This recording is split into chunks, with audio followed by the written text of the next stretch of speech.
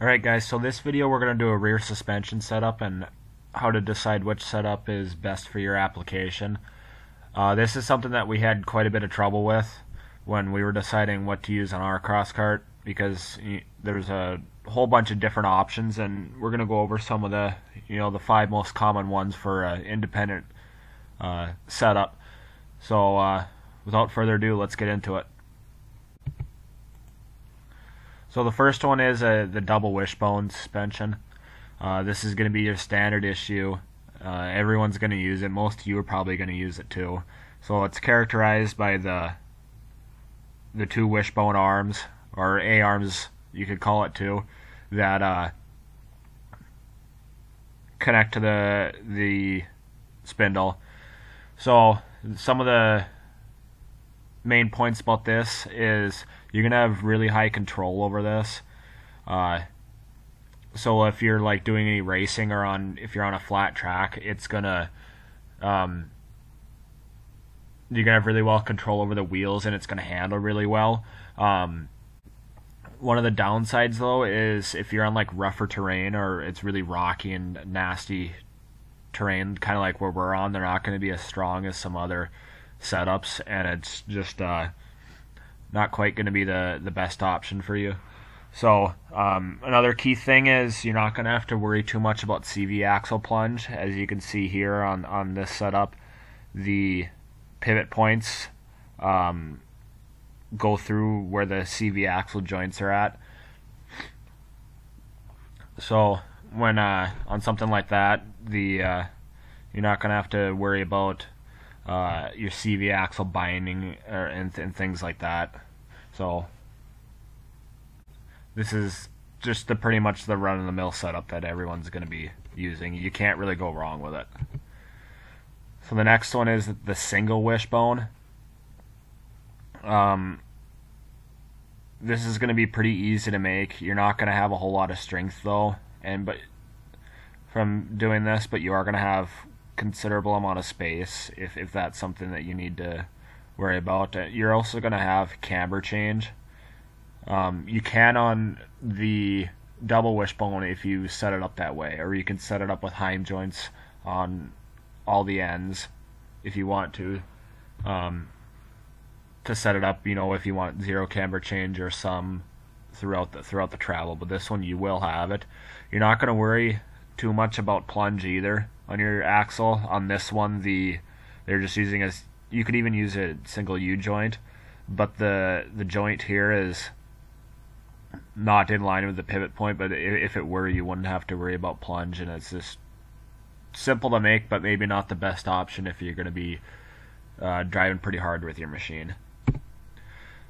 So this setup is the trailing arm and the semi-trailing arm. This cart we actually made. This is our first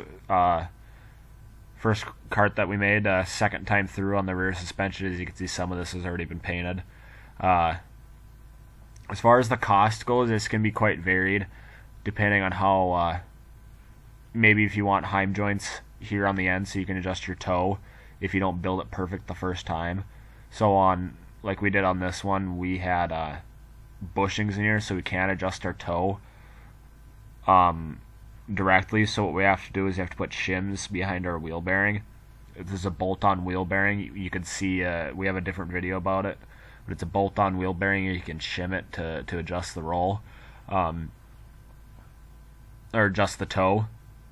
So the reason why we chose this setup is because trailing arms have considerably stronger than an A-arm setup, and the reason because of this is they move in the direction that the cart moves, if that makes sense. So instead of being perpendicular to the direction of movement like an A-arm would be here, they're in line. So if a rock is coming this way and it hits the arm, or it hits the suspension hits it, it's going to move in the direction that the suspension moves. One thing you are going to have to note about this is you will have more body roll with an A-arm setup, so you may have to run a sway bar. On this cart we didn't, and it does roll quite a bit. And then another thing you have to worry about is your plunge.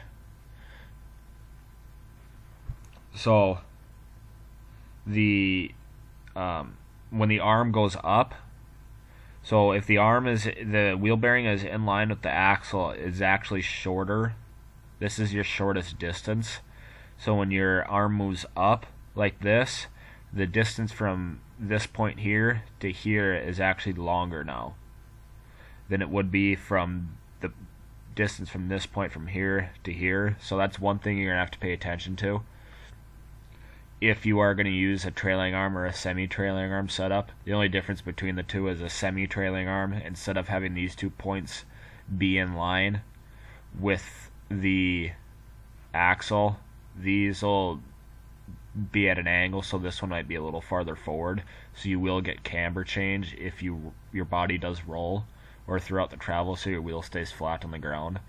But that's one thing that we had trouble with, is you really have to pay attention to how much plunge you have. And then this is, some of you probably seen this before, this on our other cart, this is the setup that we used again, or on the KJ racing cart. So this is our 3-link setup, so you have 1, 2, and then 3 links. So some of the notable things about this is pretty easy to make. I mean, it's just 2 straight links and then 2 bend pieces. It's going to be pretty high strength, because again, you have that trailing arm set up so that it moves in line with the direction of the cart, and it also has side support like an A-arm would, whereas on the trailing arm it didn't. The only 2 points connecting this are right here. There's nothing really holding it moving from side to side, whereas on this, these 2 rod or these 4 connecting rods will keep it moving side to side, and you'll be under a straight compression or tension load. This is pretty easy to adjust to, so we have heim joints on all these, so you can adjust the toe, adjust the camber. It's really easy to get the thing perfectly aligned. You will have to have heim joints on all 5 of these connections, so that's something to also take notice, and this one up here is going to have to be pretty big. This is also pretty common on some of the newer side-by-sides, so I imagine in the next couple of years that instead of having to fab something up here, you could just buy something and connect your arms to it, because that's how they do it. They just have a hub here that the arms connect to. So our last one is a 5-link suspension. This is going to be, very high strength and easy to make. So all there really is just 5 straight rods. Again, like with the 3-link, you will have to have heim joints on all of these ends. So you're going to be up, 10 heim joints aside here. So it can be, the bill can add up pretty quick. You are going to get really good performance because you can adjust it to whatever you want. So if you want no camber change, you can have none. If you want, you can adjust the toe, you can adjust every single thing you can, whereas on here you will have some camber change, but on here you can have it, your wheel perfectly straight up and down through the travel. Again, like with the 3-link, you will have the benefits, the strength benefits of both the A-arm and the trailing arm, because you will be moving in the direction of travel here of the cart, and you'll have that perpendicular support going around corners as well. Especially on the 5-link and the 3-link, you will have to worry somewhat about CV plunge, but not nearly as much as with a trailing arm.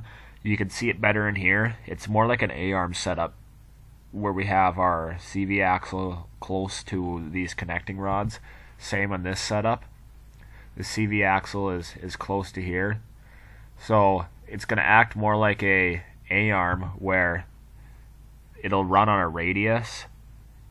So it'll always be more or less the same distance away throughout the entirety of the travel, because you have these connecting rods here, whereas on here it's perpendicular to it's always moving perpendicular. So once you get to the ends of the travel, your wheel is actually farther away from the center of your spool at the ends of your travel. So on this setup, we probably got 12 inches of travel, of usable travel with the Miata axles, and then just by changing to this setup, we got about 16 of actual usable travel. Now the cart is only set up with about 8 or 9, but it can move about 16 inches before it starts binding, whereas on here it'll only move about 12. So with that, that's our just a quick rundown on what types of suspension might work best for you. For us, these two typically really work the best, but for most of you, the double wishbone is going to be more than fine enough. You're not going to be, driving on really nasty trails, kind of like we are. There's lots of big rocks around where we're at, and the double wishbone is going to be more than fine enough for most people. Just because everyone has it, it's easy to make, and most people aren't too worried about space either, because they're using a motorcycle engine where you could kind of see some of it here. This is another sled engine. It's going to take up more room with the pipe, and then you're going to have to run 2 clutches and a transmission. So that's some of the reason why we decided to go with these 2 setups over a double wishbone setup. But so with that being said, I hope you like this quick summary on different rear suspension setups. If you guys want a little bit more in-depth detail on how to actually calculate some of these things out, as far as clearances and making parts fit and things like that, comment down below. And if there's any other videos that you guys would like to see, make sure to comment down below. Thanks for watching. We'll see you guys in the next one.